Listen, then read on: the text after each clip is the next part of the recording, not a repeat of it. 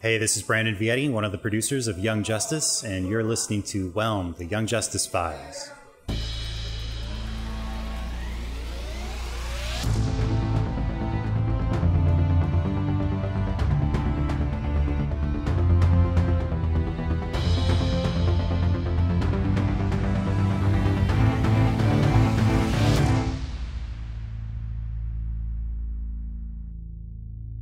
Recognized Uncle Walker D01. Recognized Emily of Arden D12. Hello, team. Welcome back, and thanks for joining us for episode 22 of Whelmed Season 3. My name is Rich, and with me is my co-host, Emily. Hey, everybody. In these review episodes, we'll be diving into the plots, characters, Easter eggs, comic book history, and everything else of Young Justice, and use all of that as a springboard to talk about the creative writing process along the way. Our review segments will avoid any major spoilers for later episodes, but we will be discussing them in detail in our final segment, Crashing the Mode. Son of a... You're all working together! Mr. I Don't Join Teams Grayson takes me on a rogue mission to Granny's house, where we're rescued by the co-chair of the Justice League and a Bat Family drone? That's on me. I can explain. Oh, I'm sure it is. And I'm sure you can. But it doesn't stop there. Or start there, for that matter. And with all that out of the way, let's hand it over to Emily for... Hello, Megan. The title of this week's episode is Antisocial Pathologies. The release date was August 13th, 2019. The in-episode date is January 22nd. It's a one-day kind of episode. The writer was Rich Fogel. The director was Christopher Berkeley. And as always, the voice director was Jamie Thomason. In addition to the regular cast and their familiar characters, we also have Zara Fuzzle as Eliza Harmon and Trajectory, Fred Tatasciore as Slade Wilson, and Greg Weisman as Ultra Humanite. Just in time for your next mission. Episode 22 opens with a meeting of the Light, recapping last week's episode, and Ultra Humanite and Gretchen Good arguing over who gets to claim Halo. You know, normal villain conversations. Right. We then cut over to Slade Wilson ambushing Tara for a meeting in Hollywood. Slade's starting to doubt her loyalties and warns her that the second she steps out of line, the heroes won't hesitate to take her down. So he gives her something to protect herself, and we don't see what it is until later. Yes. Back at the premiere building, everything's going great. Except Nightwing is still struggling to recover from the X-Pit. While there, Bruce calls an emergency kitchen meeting of the Anti-Light, but Jefferson puts the pieces together, finally, makes a very public call-out of all of them, gives us a season recap in the process, of course, as well. While all of this is going down, Jace puts a mind-control chip on Tara and kidnaps both her and Brion, while convincing Halo to come along as well by telling her that she's finally found a cure for her condition and they're going to go meet her mentor. Yep. Fine. This is all a thing, Jeff. Meanwhile, while that horrible magic school bus road trip is going on, back at the premiere building, everybody's confronting everybody. Everyone. Jefferson's over there shouting at Bruce and Calder. McGann and Connor are having a telepathic argument upstairs. Garfield's cornered Tim and Barbara. Meanwhile, Cyborg and Forager just eating popcorn on the couch, watching everything implode. But Tim and Barbara confirm to Garfield that most of the Outsiders' major missions were orchestrated in some way by Batman's whole anti-light thing. And nobody's apologizing for any of it, even though maybe they should, but they're not. I'm thinking, no, they're not. Kahneman King, though. Kahneman King's all theirs. Yep, that one, Yep. They did that. They definitely did that. They definitely did that thing. They definitely took down the villain whose theme is condiments. Yep. That's right. Man whose greatest weapon is ketchup. Over, Good job, kids. over at Chase's lab, Ultra Humanite arrives with Gretchen Good. They subdue Violet with a cerebral leash from Overlord. And of course, none of this is how Jace thought her deal was going to go. But she's willing to cooperate as Gretchen shows her what she has planned for Halo, transporting all of them to the X-Pit and revealing that Violet's reflexive healing aura is the key to the anti-life equation. Back at the premiere building, Barbara calls out Bruce on the whole anti-light concept herself. And in the X-Pit, Gretchen reveals that combining Halo's powers with the power of the ghost dimension will remove a person's free will and make the brainwashing of the X-Pit permanent. A theory that she tests by pushing everyone's favorite scientist, Jace, out into the X-Pit, and then telling her to reveal all of her terrible, terrible secrets. Turns out that she's horrible. Horrible. Delusional. And views Tara and Brion as her children reborn because of the metagene testing she did on them, and now wants to kidnap them, create a family, destroy Halo, and continue her metagene work to make a bigger family. Hashtag Jace did everything wrong. Everything. Awful. But, yep. But after all of that, Jace is now officially mind-controlled by Granny Goodness. But Tara frees her brother from his control chip and reveals that what Slade gave her earlier in the episode was a patch to counteract mind control tech, protecting her from all of this. The siblings fight back, but the villains escape, taking Halo with them. The light debriefs after everything's gone down, but Vandal Savage doesn't seem too happy about hearing about the whole anti-life equation, since it seems he made a deal to give Darkseid Halo, unaware that that's what she'd be used for. Yeah. We'll get into that. The Markovs return to the premiere building, breaking the news to Jefferson and insisting that they've got to go find Halo since Jace is evil now. Whoops, all evil. Yeah. Yeah, and Jefferson's just done. Jefferson's done. Not happy this episode. He's done. This is a with lot all of shouting of you people. for him. Yes. He's canceled you all. Out in space, we see Gretchen Good deliver Halo to Granny Goodness. Yeah. There's two of them. There's a Gretchen Good and a Granny Goodness. Yeah. And to close out the episode, Tara makes a phone call to Slade to tell him that he was right the whole time about the heroes being untrustworthy, and asks what he needs her to do now. Yeah. Yeah. This is a happy, upbeat, feel-good episode, right, Rich? Right. I just don't... Aster's just not... It's got some diss in it. Yeah. Let's go over it, It's the though. weird thing where it's like, I like it, but none of it makes me happy. Where I'm like, this is a good, well-thought-out episode with tons of answers and like a really fast-moving plot and everything going down, and at the same time I'm sitting here and I'm like, no! Yeah. Yeah, got the answers we kept asking relax. for. Didn't want any of those answers. One of the answers, didn't want them. All right, let's do it. Superboy, are you alright? I'm fine. Feeling the Aster. Where do we start? You want me to start? Yeah. Go for it. So, Slade Wilson makes me unreasonably angry. It's completely reasonable. No, it's very reasonable. Yes. But to qualify that, it's one of those things where I understand that the show wants me to feel that way about him. So I'm not sitting here like, I can't believe the show did this. I'm sitting here like, of course the show did this. This is the perfect way for me to hate this man.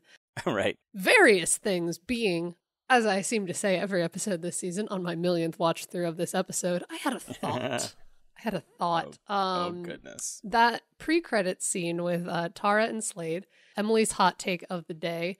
I think there is a chance that Slade absolutely grabbed Tara like that on purpose just to trigger her PTSD about being kidnapped. You mean, grab her in the alleyway, you mean? Yeah. Because the way that because they do a match cut from him putting his hand over her mouth to the flashback of her getting kidnapped by the meta traffickers who are doing the exact same thing as they drag her backwards.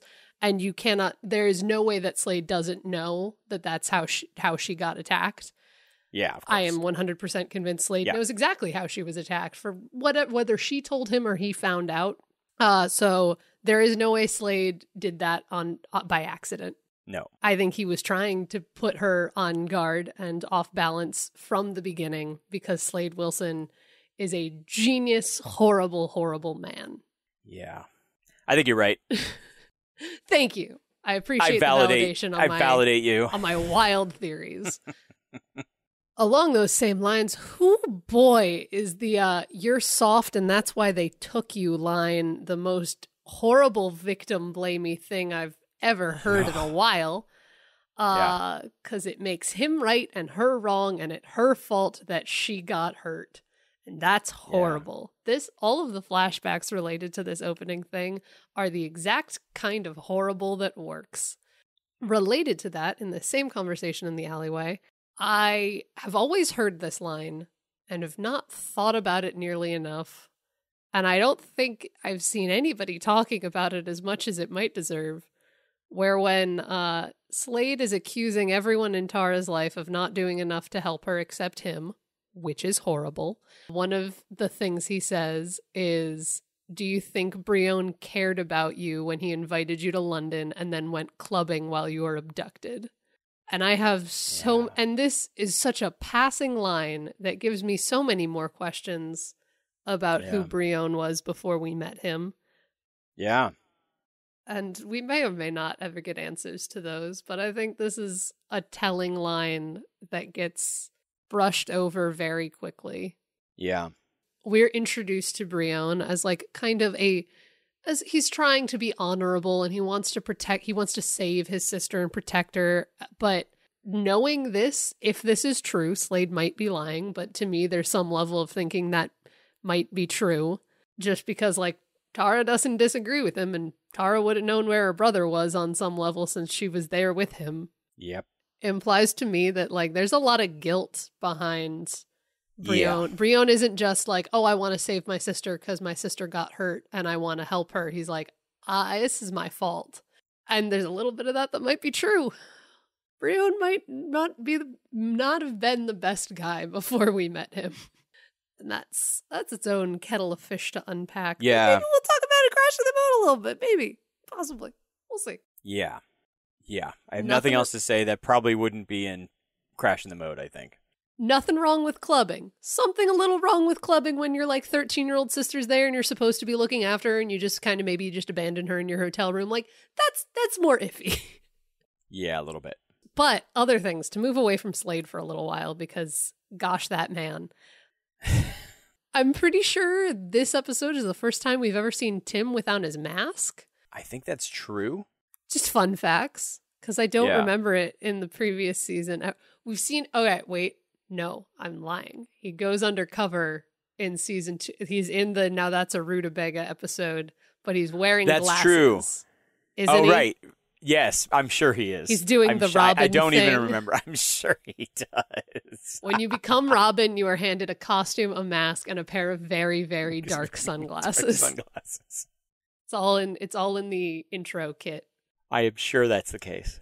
Even if you're like previously a different superhero who has now become Robin and you didn't do it while you were a different superhero, the second you become Robin, it's like, no, I must hide my identity. Yes. But related to Batman imposing the sunglasses rule on all of his proteges, I really like that we get to see dad bats in this episode. We rarely get to see Batman this concerned, and like it's subdued in comparison to some of the other parents we see in this series, but that's because this is Batman. And him even freaking out a little bit is like him having a breakdown in front of everyone. And I like it. It works. I like that he cares. We say this all the time, but I have always loved that Young Justice Batman cares about his kids. Yes. And he's still like, there's still so much of this get the mission done Batman, right? Even in just this episode. Yeah. I think we talked about this maybe in the Scream Something episode, but just this idea that this Batman also has things he doesn't know, right? So this thing of like, I can't fix this. Yeah. Like this isn't a supervillain. I can't put a 12-part, strategic plan in place to help Dick's brain stop swelling, right? I just have to do what somebody else tells me to do.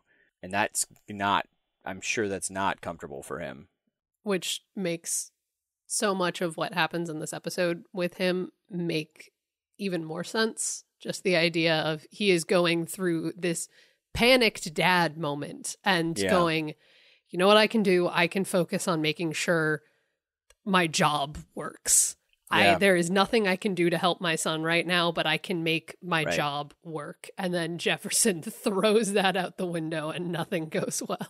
Right. And with, I don't know if it's a critique, but like an observation, like we don't know exactly what Jace's background is. Like, I mean, what even kind if she's of doctor is this woman? Yeah. So, I mean, she seems like, okay, you're a geneticist.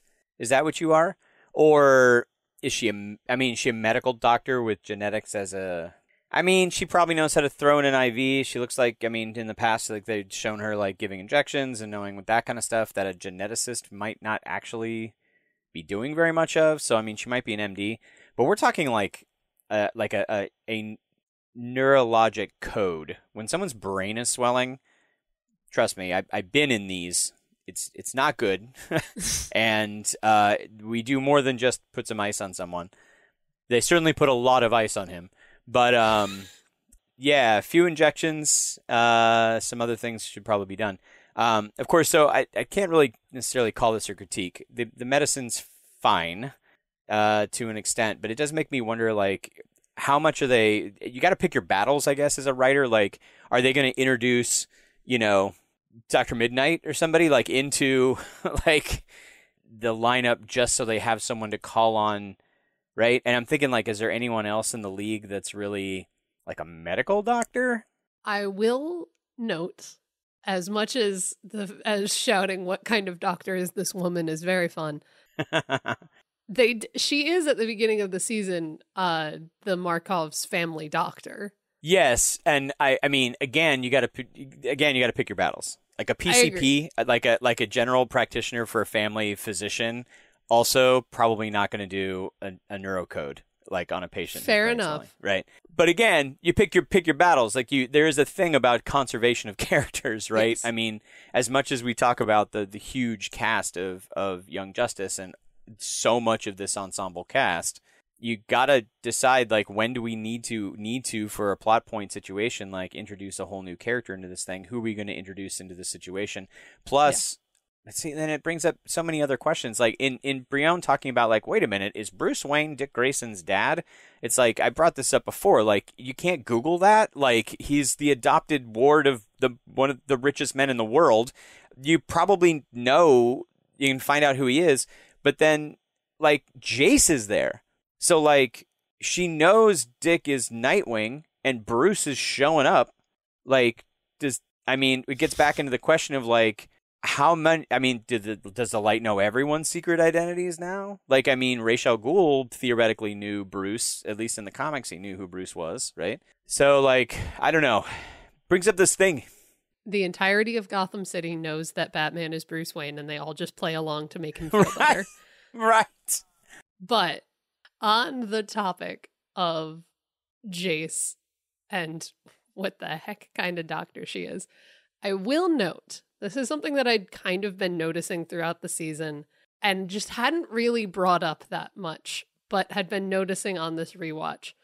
There are several points where Jace does things as, like, a quote unquote normal medical doctor, but they're not right. Like, but they're just a little bit wrong, or somebody calls her out on something being not exactly right.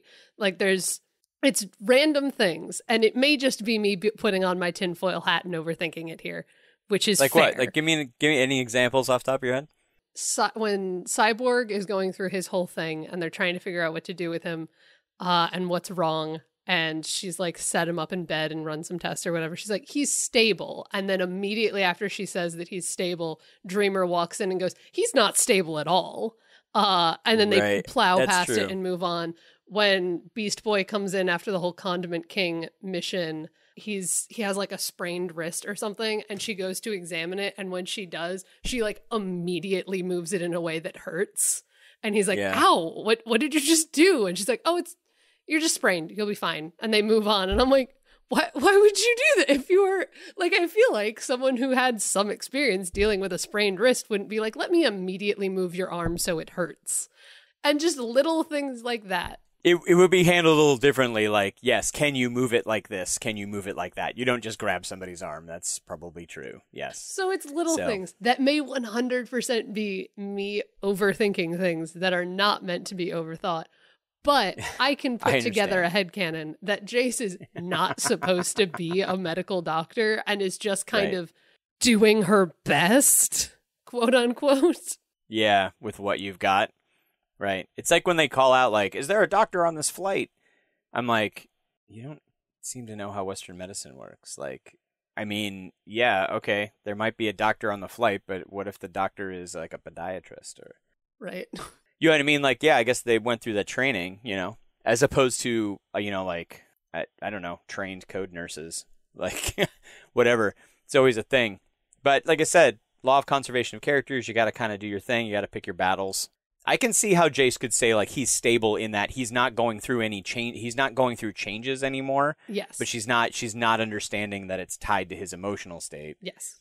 I can kind of get that. I don't want to give her credit for anything, but like, yeah, pretty much. Yep. But tinfoil hat off.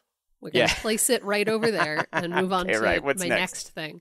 To move away from our chaos theories about Dr. Jace. Random thing, fun little Easter egg that I've noticed a couple of times and I'm finally remembering to bring up. And this might be the first episode that we see it, but we see it through the rest of the season. For both the earlier this season and I think season 2 as well, Gar's like standard civilian outfit was a Batman t-shirt. Oh, like a bat t-shirt. Yeah. Uh-huh. But in this episode, he's got a new one. And it's what we'll come to find out is the Outsiders logo. Boy went and made merch.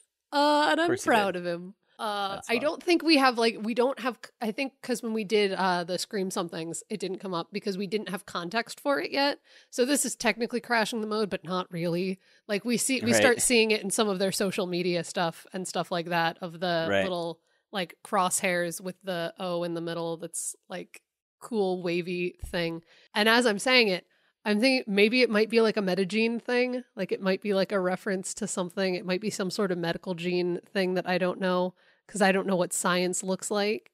I haven't looked at I haven't done an analysis of the logo actually. I'm having a hard time bringing it up in my head.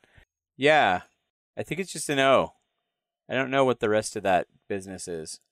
It doesn't look like science. It doesn't look like science, Rich. You'd know more than me. I don't know. I'm an English and theater major. My one science class was astronomy.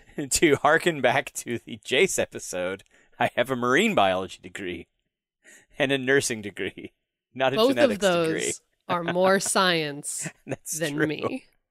That's true. That's true. I can talk about neurocodes. I don't know about this. Yeah. But it's so funny. I never even really noticed that.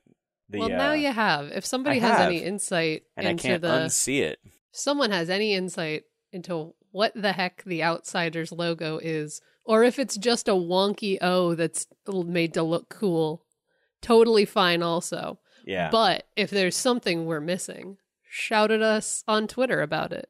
And a ring outside the O with like a mark for each person on the team. I don't know. But then what if you add or subtract people from the team? Like that's the problem with when you design logos around how many people are in your team. I guess that's fair, but the flag of the states changed. I don't know. That's my weird analogy. Anyway, let's talk about Tara. Hi. I want to give Tara 12 hugs in this episode. It is just so painful to watch this and to see Slade be right. Yeah, is part of it because he is right on some level. He lays out because part of it is he makes very simple statements. He doesn't say anything too specific and he just goes, yeah, no, they'll betray you. They will betray you. That is what they will do. That is just how they are. If they find out you have done anything wrong, they will betray you. And then life lines up perfectly to show Tara a vision in which heroes find out about each other doing things that they consider wrong and just start screaming at each other. Yeah. And obviously, I mean, maybe not obviously, but it seems to me like he had no idea this was coming, like Slade. He's just doing the classic, I'm going to undermine your confidence in things by just, I don't even think lying, like using some manipulation of the truth. Like, not everybody can be perfect all the time. So what he's saying is, yeah, probably going to show up. But if you talk to her about it and lean her thought process toward a certain interpretation, then even small things might come up. But in this case, everything exploded, like right in front of her. And part of it is he did know some of it was coming. He knew Jace was going to try to get her out. Yes. He knew Jace was going to mind control her to get her out. And he gave her the thing to be like, see, trust me instead of this woman that you think is on the side of the heroes, but isn't. Because Tara also doesn't know all of that going on behind the scenes. That's and fair. She's like, That's fair. In her mind, Jace and Slade are separate problems she's dealing with, when in reality, they are working together, even though Slade is also betraying Jace. In a way. Yes, sort of. Yes, exactly. So he knew that was coming. So he knew either way, there was going to be an authority figure in her life who would attempt to control her. And he would be the person who was honest with her and protected her from another authority figure betraying her. He also just got lucky that at that exact moment, the entire Justice League Team Outsiders coalition decided to just go at each other. Yeah. There's so much happening in this one. But before we get to all of that, I also am just pointing out, continuing with every detail they put into how these flashback scenes with Tara and Slade work, makes them, my notes just say, oh, this is so uncomfy, which is an understatement, but entirely accurate. Yeah. Because it's just that progression from Tara getting so frustrated and so upset in that flashback scene that she, like, for a second kind of tries to kill Slade. Like, she attacks him with a giant rock. That could kill a man. Yes. And he stops it and takes her down, screams at her until she is curled up in a ball on the ground, worried for whatever is going to happen next. The consequence. And then immediately changes direction and just goes, but I'm so proud of you. And so she just, like, gives up and hugs him because she is just so happy that he hasn't hurt her. And that is so screwed up. And gosh, I hate Slade Wilson. Yeah. And we were talking about this thing Tara about these... all the therapy. So, like, watching Bruce, right? We've been talking, we've talked in the past about this idea. Bruce's parallels to Lex, like leading the kind of the light, the anti-light, this kind of thing that's dancing back and forth. And then, but Lex doesn't have a protege, right? So here we get to see this thing, this other mirror of Bruce with Deathstroke, right? With Slade and Tara and how they interact. Right. And what that training is like. And you made a comment in here like that. I think it beautifully. One of my notes is just about how you get this juxtaposition between all of that and the scene where Barbara feels entirely comfortable just going up to Bruce and calling him out. Yes. Barbara is not afraid in that scene. Barbara is not even hesitant in that scene. We see complete confidence in Barbara in being able to go up to one of her mentors, an adult that she respects and has grown up with interacting, and just going, you're wrong. Yeah. And has no fear of any retaliation beyond, like, having a discussion and maybe an argument. Yeah. And how she does it too. I mean, she's approaching it like, look at this from Jay, like, because it starts with Bruce saying, I wish Jefferson could just understand that we were just trying to protect him. And Barbara going like, hold up. Like, I'm in this too, right? We all decided that we were going to do this. I am not going to, even though I'm going to call you out on the fact that your team is made of your proteges who are used to following your orders, that does not absolve me, right? I got to make this choice and I chose to make this choice. So I don't get to put the blame for what's happening entirely on you, right? That's responsibility right there, number one.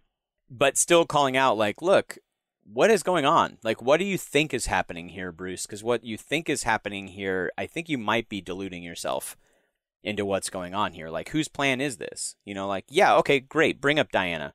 But she's not here. Yeah. Right? It's all a fait accompli, right? She only knows after we do stuff, basically. And she's not here to call you out, right? And she calls you out every time we call her on the phone, right? Yeah. So, right? What? Yeah. And with that whole scene, you get like Barbara. I love that she points out the whole thing about the proteges because it hadn't crossed my mind until Barbara brought it up. And it's one of those things that seems so obvious in retrospect. And her taking responsibility for it is this moment of her being like, yes, I made this choice, but there was not an equal power balance in me making this choice. Yes. And, oh my gosh. Yes. So looking at it deeper and deeper and deeper, Tara is making decisions, and she's making the best decision she has with the information she's being given. She's trying her best, right? Slade is manipulating her in very overt ways that outside people can look at and go like, that is awful, right? But is Bruce, like, where does it cross over from what Bruce is doing to what Slade is doing, right? Like, I don't know if Bruce is manipulating the team, but as they get older, and he's saying like, no, I know what's right. This is the mission. This is what needs to have happen. We need to do X, Y, or Z. When you have a bunch of people who are trained to be like, yeah, he trained me. If I didn't do what he said, like I have learned over years that Bruce is steps ahead of other people. And so if I choose to not do what he says, I could, but then every time I did that, I or somebody else got really badly hurt. Right? So I've learned to trust his judgment. Right? There's still a power imbalance there, like you're saying, right? And so, but as they're older, Barbara also recognizes, like, yes, there is a power imbalance here. Yes, you've set this thing up. Also, I'm not going to remove my own agency in this conversation. Absolutely. I am not going to erase the agency for myself, for Tim, for anybody else who's on this team that made this decision, Diana or anybody else. But what I will do is call you out, and I will call me out, right? I will call us out. Right? If you think that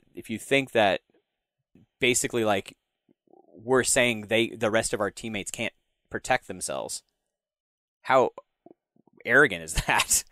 Right? Maybe we weren't right. Maybe we thought we were doing the right thing at the right time, and maybe it was, maybe it wasn't. We don't necessarily know, but we need to look at this, and Jefferson has some points, and we need to think about that. Like it's just and the fact that Tara has powers. Right?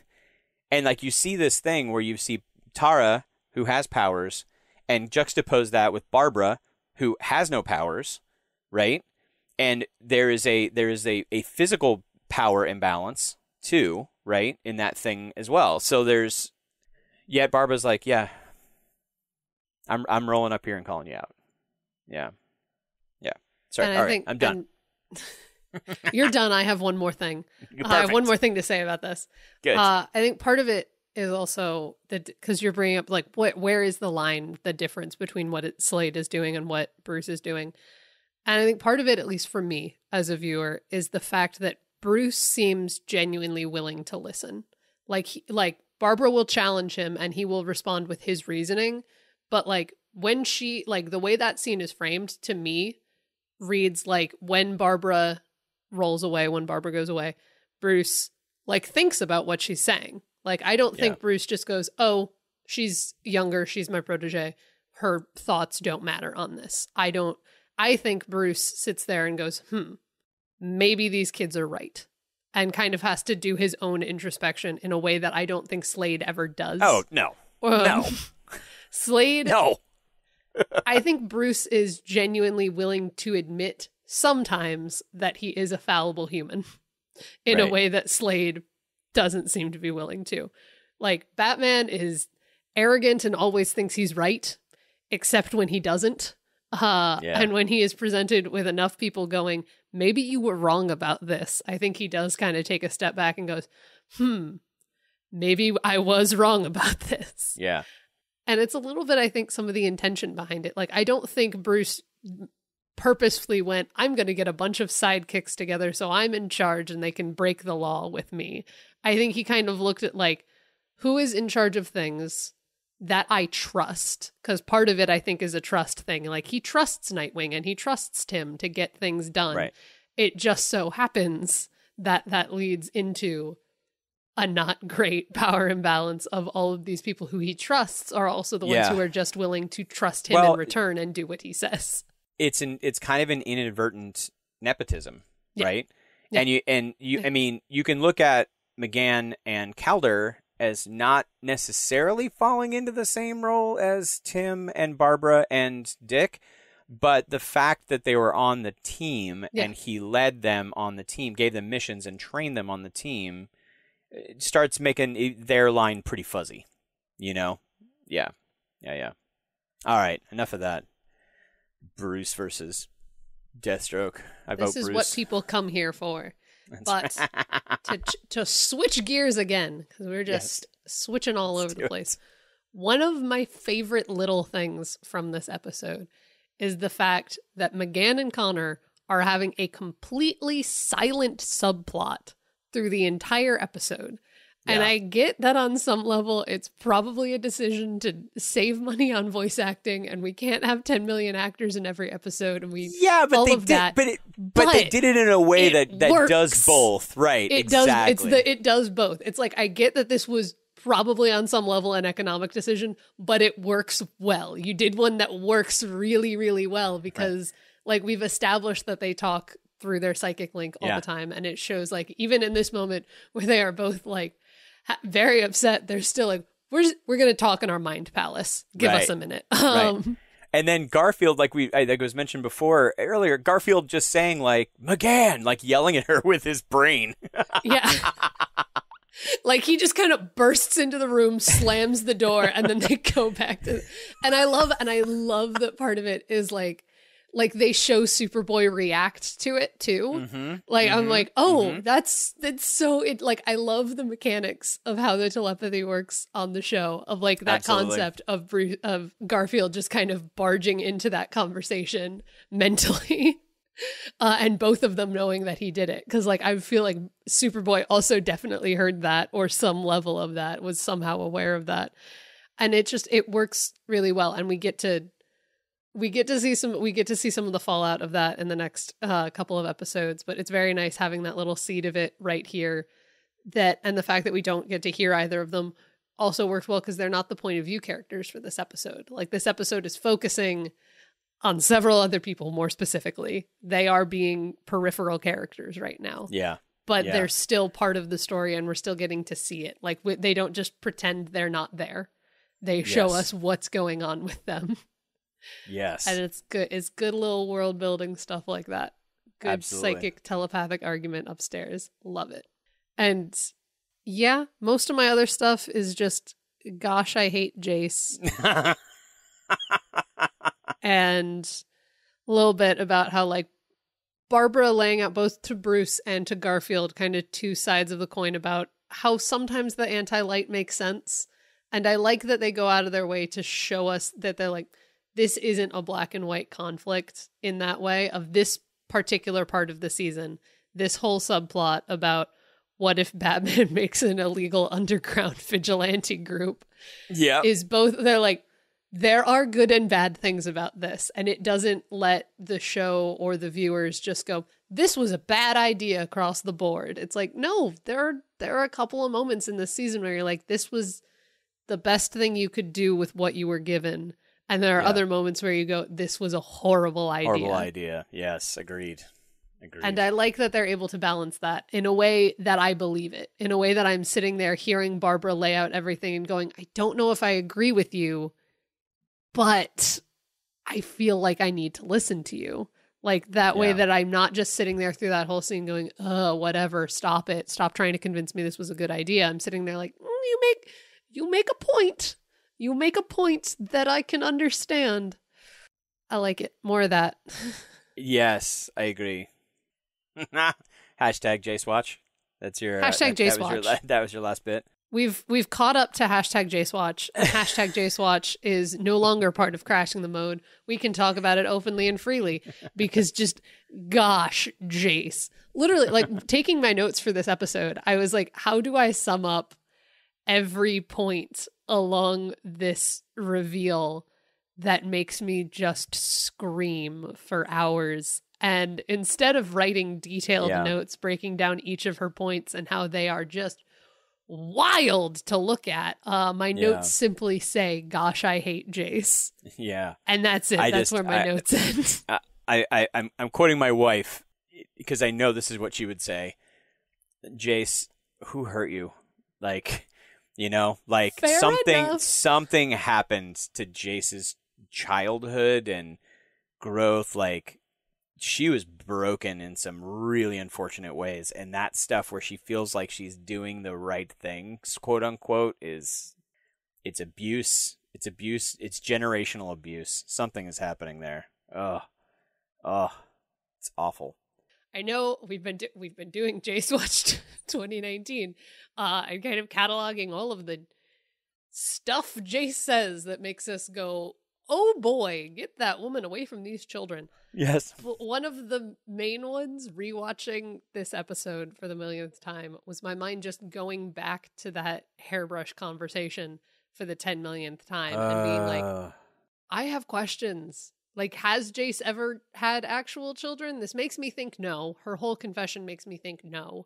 But it makes me wonder, like, what was her relationship like with Tara for any of that? And how did they ever interact? What was that? Is Jace just lying during that conversation when she's like, oh, I had a daughter, but I lost her, and this used to calm her down, and I lost her, and I'm so sad about losing her. And I'm like, some of that makes sense, but did you ever have to calm Tara down? Is that ever a thing you did?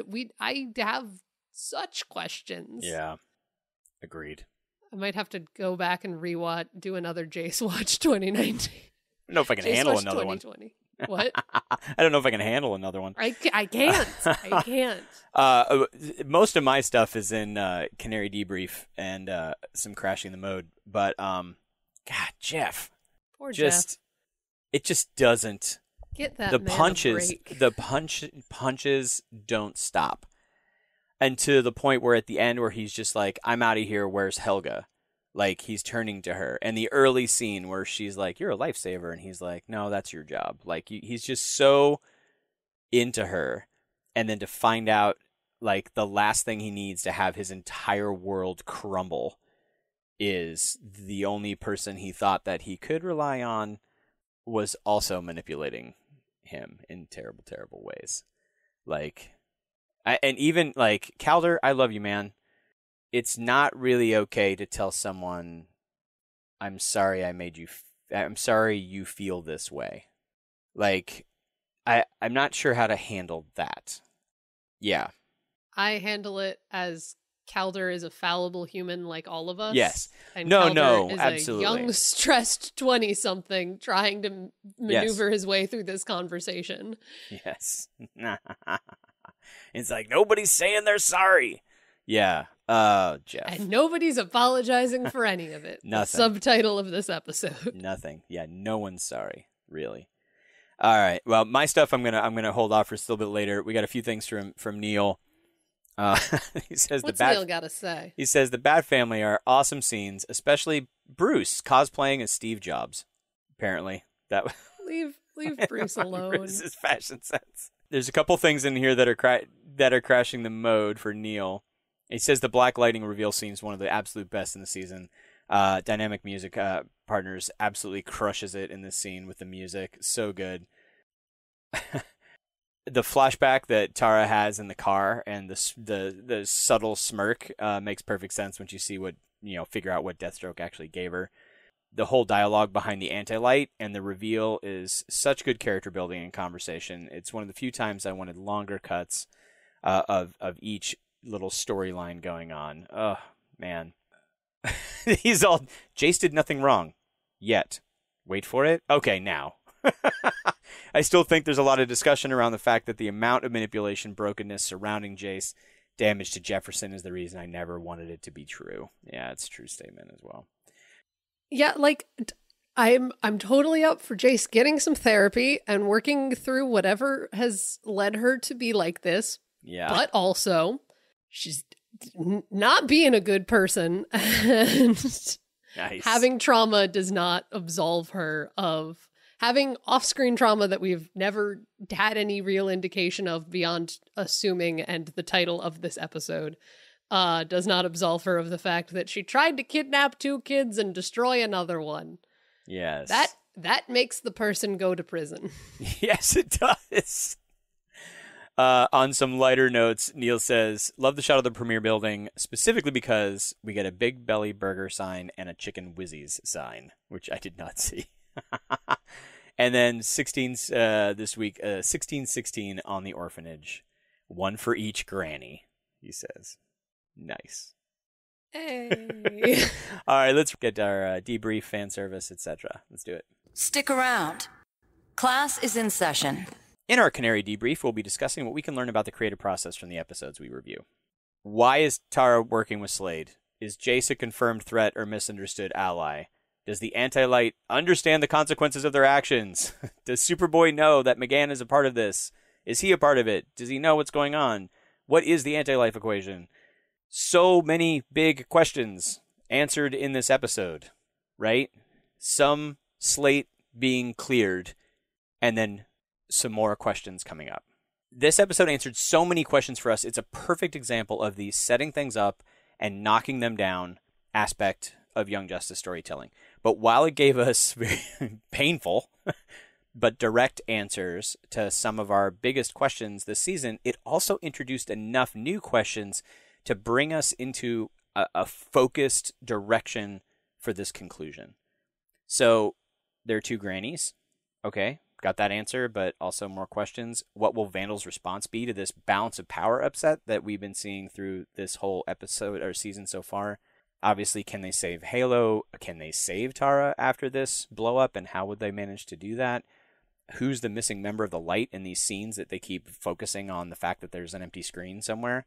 When you have so many varied questions through a season with such a large cast involved in these questions, this here, the last episode and this episode, perfect time to tighten up the through line so that you can head into a smaller number of questions. But those questions, though there may be fewer of them, increase the jeopardy of the characters.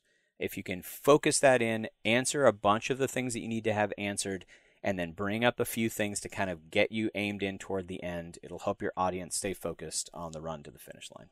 I've admired your stance on animal rights for years. All right. In fan service, we take some time to highlight the amazing fan-related creations celebrating DC, Young Justice, and other creative works that we think that Young Justice fans will love. So this week in fan service, we have some art that Neal picked up for us, actually. It's some fan art specifically for Blue Beetle, which I really, really love. And this is, we'll have a link to the DeviantArt page. It's from Duo Hong, and it says, the title is Blue Beetle Kajida Stage 2. If any of you remember our conversation with Jeff Stormer talking about Blue Beetle, Ted Cord, Kajida was this word that would be used to activate the original magic scarabee thing that the original Blue Beetle had, not the Ted Cord, but the one who came before him. And this art is amazing. It is kind of like this advancement of the Blue Beetle armor into like almost kind of an Egyptian-ish style, which I find really interesting, which also for some reason brings up some questions for me as well. Like there's a lot of Egyptian connection, obviously, or Egyptian era, right? Egyptian civilization, heightened civilization. And what's the word I'm looking for? I don't know. I would Like, help, but I'm not sure. That's okay. Stylization? Yeah, there's a stylization of ancient Egypt and that culture that was in ancient Egypt that is incorporated into this art design. But also there's a lot of that through the DC universe in general, including the Hawks history. And so I'm wondering, like, if the Scarab landed, and I wonder if anybody was using it at the time, that if they're using the Thanagarian history of like the Thanagarian ship landing in ancient Egypt and the influence of that and the reincarnation, all that kind of stuff for the Hawks. I wonder if there's any crossover with Blue Beetle. That would be really cool. But there's also tinfoil hat time. I this know, time in the fan tinfoil. service. Exactly.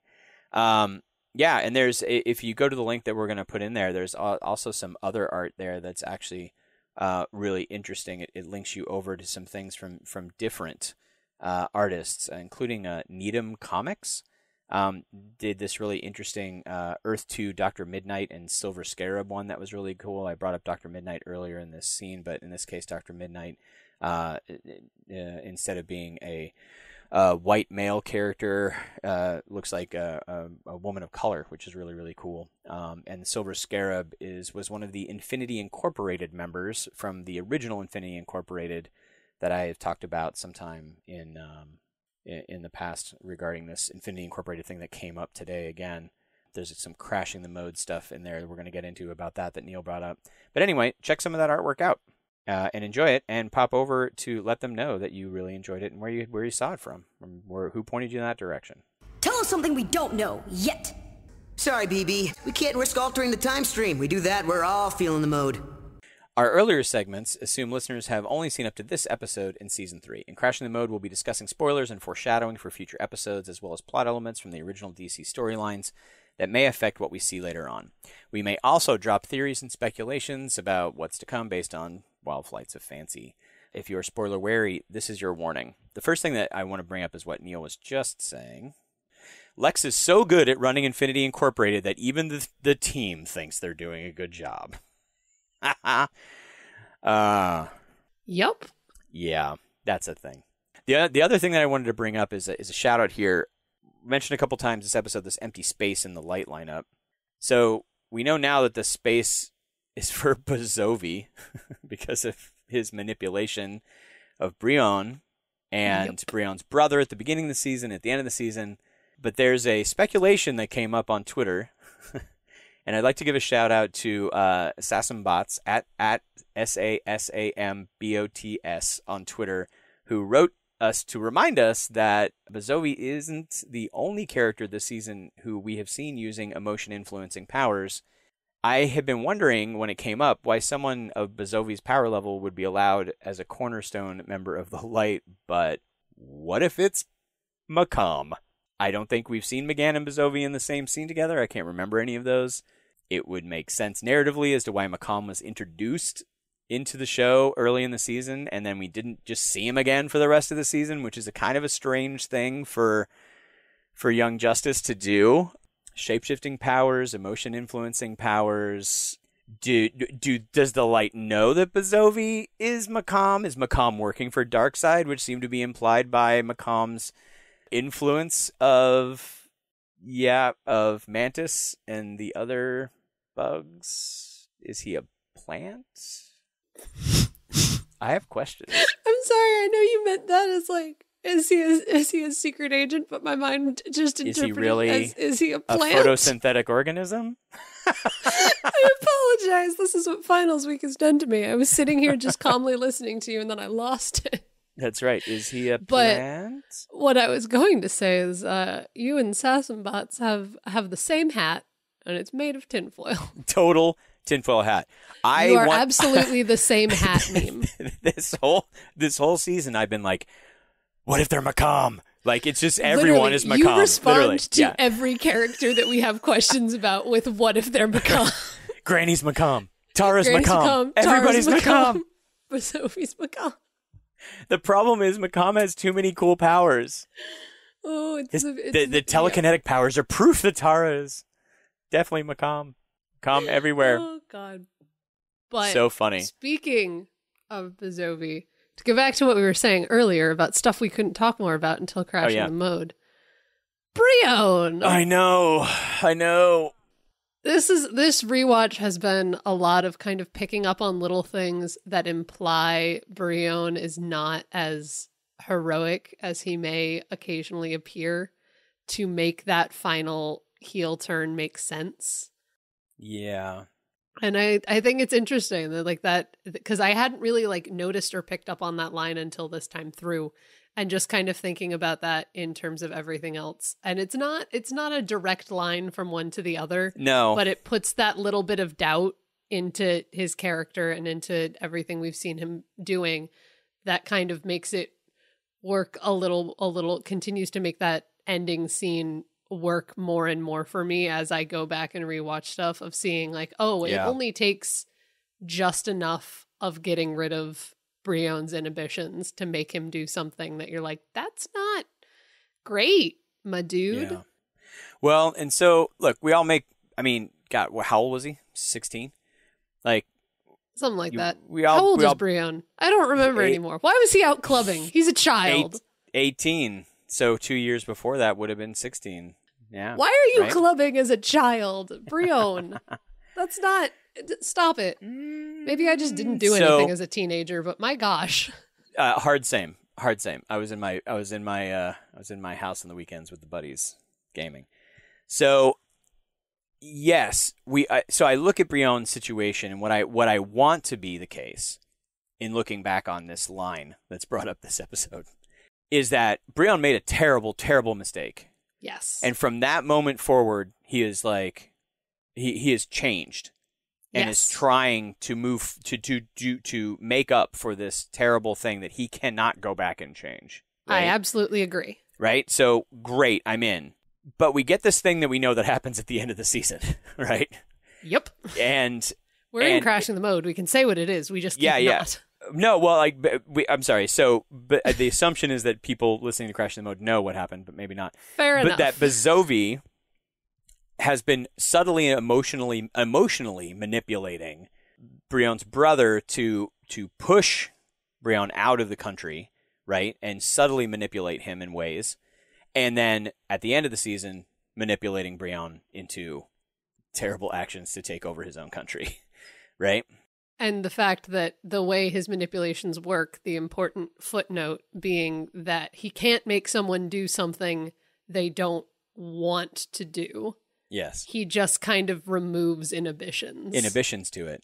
And so here's it's like, not mind control. It's not mind control. Right. So if he goes through a step of saying like, yes, but Tara's safe now. Yes, but Tara has powers now. Yes, but Tara is being supported by the team now. Right? Tara is safe. This thing that happened, what if you just let that go? What if you forgive yourself from that? Right? What if you go back in time and say, maybe my actions weren't so bad. Look at where we ended up. Right? And you do this kind of real messed up, zigzag back and forth around these justifications. You justify one thing, it can lead to justifying another thing, can lead to justifying another thing.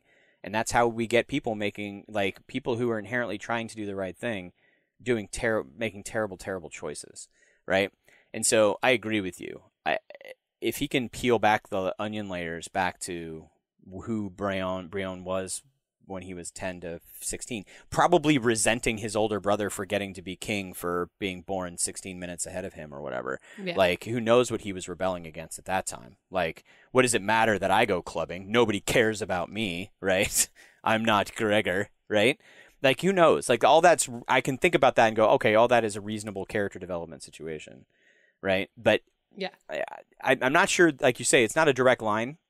Yeah, of course not. Not trying to accuse someone of making a mistake at 16, leading to them overthrowing the government. Right. We're both not on what that I am page. trying to say at all. Absolutely. We're both on that same page. Not a straight line, but it also doesn't necessarily, and in that straight line also doesn't necessarily make me go like, oh, now all that ending makes sense. Yes, the ending still feels like we got a few more episodes to go that we might pick up on some things that we see like here that we've noticed here, but that ending still.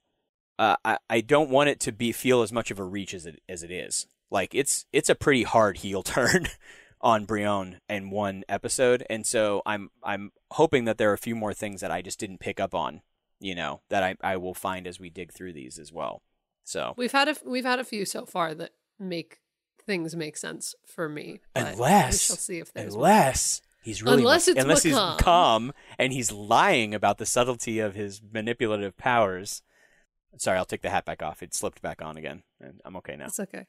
It's a fashionable hat. It's a fashionable hat. Very fashionable tinfoil hat. All right, and with that, I think that's it. Do you have any other Crashing the Mode?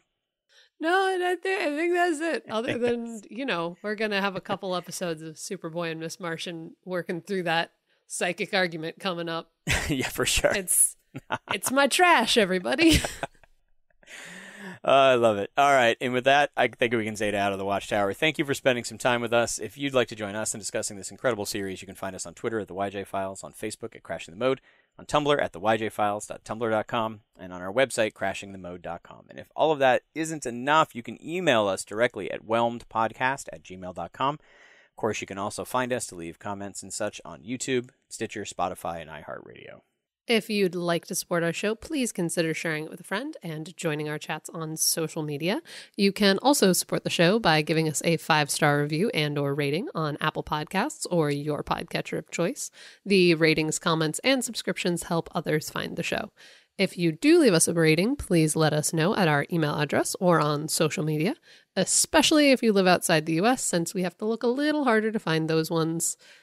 If you're able to support us monetarily, please consider becoming a patron at patreon.com/crashingthemode. Even $1 a month can help us do in-person interviews, actual play podcasts, fan meetups, discussion sessions, and more. And remember, stay whelmed, everyone. You've been listening to Whelmed, the Young Justice Files podcast.